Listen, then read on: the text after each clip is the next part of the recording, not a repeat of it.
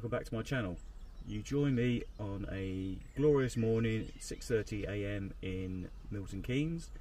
I'm at my place of work and I'm just about to do a review of the Carpuride 7-inch IPS touchscreen entertainment system.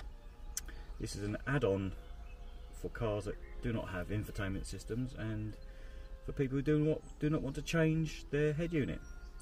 The head unit I've got in my car is adequate, more than adequate actually. It's a good radio, good CD player, speakers are good, so I just wanted something I could play Spotify and have Android Auto and a decent hands-free phone system. So hopefully you watched the previous unboxing video, and I had recorded a installation video which was quite a long one. It was about 15 minutes long. And I did have trouble setting up the unit to connect via FM radio, mainly because I could not work out how to manually tune to the, I think it's 97.5 channel on the Carpuride. I managed to find it in the end. Unfortunately, it was very hissy and not very good quality music, so I've now connected via the aux cable, or AUX, however you want to pronounce it, and it's a very good sound. So without further ado, I shall turn on the car's ignition. And I've got it set up that the unit turns on automatically, Android Auto connects automatically, and well, it will connect after a few seconds. It also turns on the aux function of the inboard car stereo, which is quite a good function, so I don't have to turn it on myself.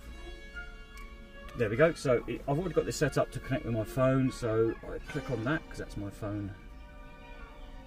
There we go, and then Android Auto will automatically launch. There we go. Now I've got it set up to have Waze coming on.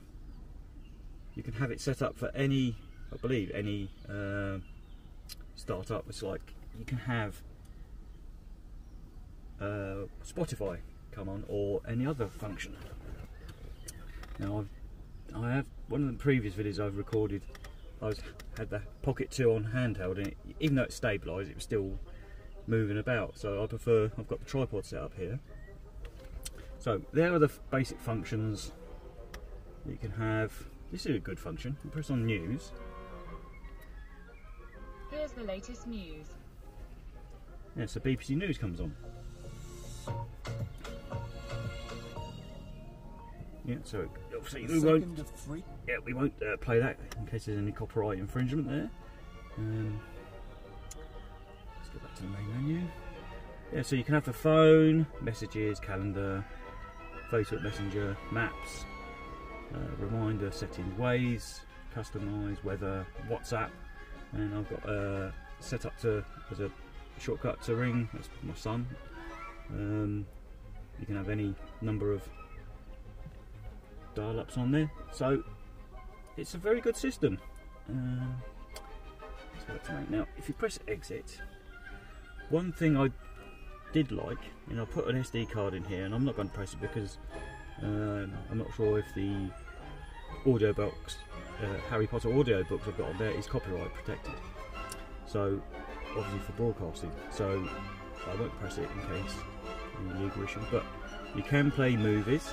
Obviously you wouldn't want to download movies illegally and play them on here, but any content, what I'll do is I will do a little video, download one of my videos from here, maybe this video, and then put it on here and play it through here.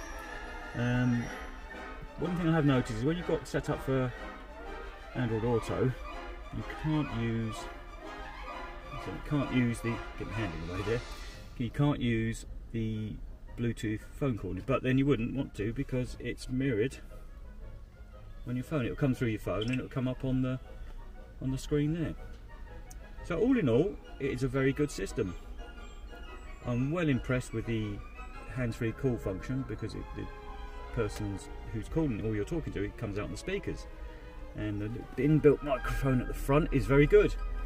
I've had trouble in the past with my, excuse the car coming past, it's someone else coming into work. I've had trouble in the past with my Garmin sat nav, which has got the Bluetooth call function. Very, very bad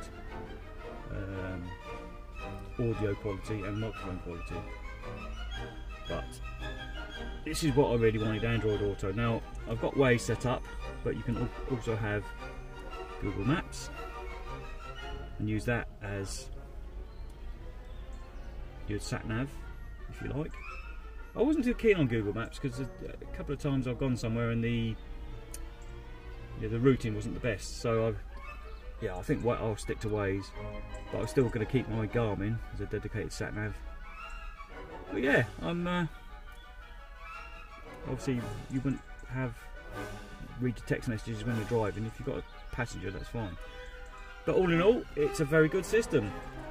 It's worth £199 I paid for it, and hence this view is unbiased. I don't get sent any items to review, not just yet. I mean, if I did, there would be an unbiased review, because I don't believe in waffle, even though I'm waffling now, probably. Anyway, I hope you enjoyed this video. One thing I did say is, well, I haven't said, is when I did the unboxing video, there is two types of bracket. I just noticed this is not set up evenly, but never mind. I have screwed this bracket to the dashboard because I already drilled a hole in for the power and auxiliary cable. I wanted it to look as built in as possible.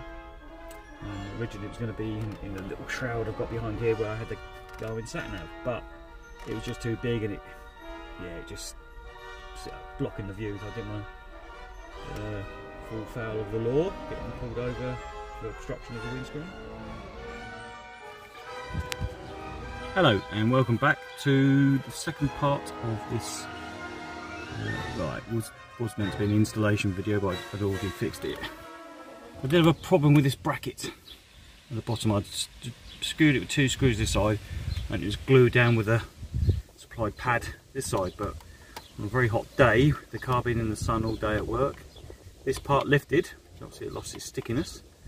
If you watch one of my earlier videos on my car, one of my the windscreen pillar panels on the outside had come unstuck and damaged.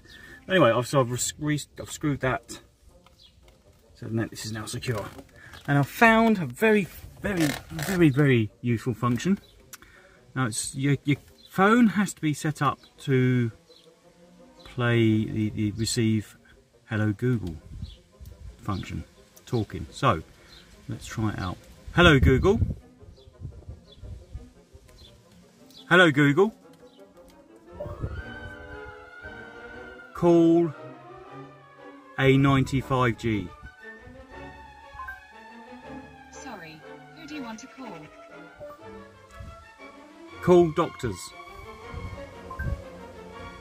Sorry, it looks like there's no number listed. Okay. Call 01908. I've forgotten the number. Let's try a different one. Let's go into my phone function. Let's see, it does work. Oh, no, let's try something else. Hello Google. Navigate to work. Navigating to work. There we go. Just going to navigate with voice function. That works. So let's go to my phone. Let's pick a number. It's not actually going to call anybody. Hello Google. Call voicemail. Calling voicemail.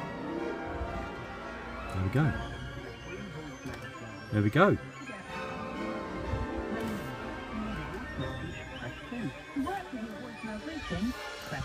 Hello Google, turn off. Oh, that didn't work. Yeah. So you can make calls with your voice. You can navigate with your voice. Let's try. Hello Google. Turn on Spotify. Alright, asking Spotify to play some music.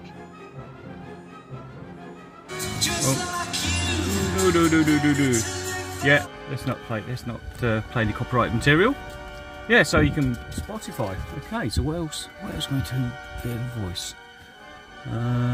Hello Google, news.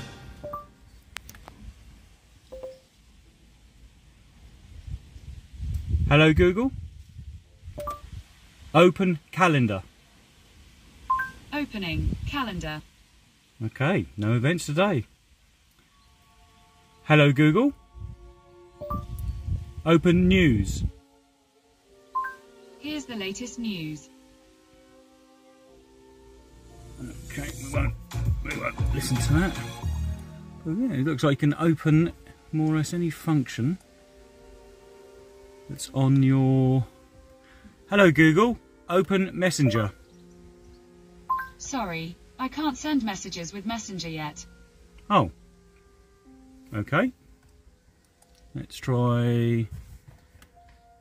Hello Google, send text. Who do you want to text? Paul Marshman. That's my brother. Paul Marshman, sure. What's the message? No, she won't send him a text. She'll wonder what's going on. Okay, yeah, turn that off. Yeah, so you can send text, which is obviously useful. So you don't want to be pressing buttons while you're driving, which is illegal, or using your phone. So there we go, a bit of an update there. I only found that out. But your phone's got to be set up for accepting the Hello Google function. And there we go. Let's try. Hello Google, open WhatsApp. Opening WhatsApp. Oh, there you go. Well, I'm impressed. So there we go. If you want to open anything, obviously you shouldn't be, I don't suppose it's illegal. Not sure if it's illegal to open messages while with your voice. You really shouldn't be reading messages while you're driving, I suppose. But anyway, let me know if it is illegal or not. I'd love to know. So there we go. That's an update on the Carpuride system. So far, I've had very positive actions with this, and it's a very good add-on. I would recommend buying. I paid £199 for this particular model, direct from Carpuride. It did have a on the tracking app. It did a very funny journey. It went from China to Preston, Preston to the USA, USA to London, London to Washington DC, Washington DC back to London, and then then it arrived in Milton Keynes and then Bletchley. So personally, I think it went directly from China to me, but yeah, the tracking app was a bit weird. Anyway, I hope you enjoy, and please subscribe, like, and watch for more videos. The next video is going to be a day out at Cranfield Auto Fest, so watch out for that one. Thank you and goodbye.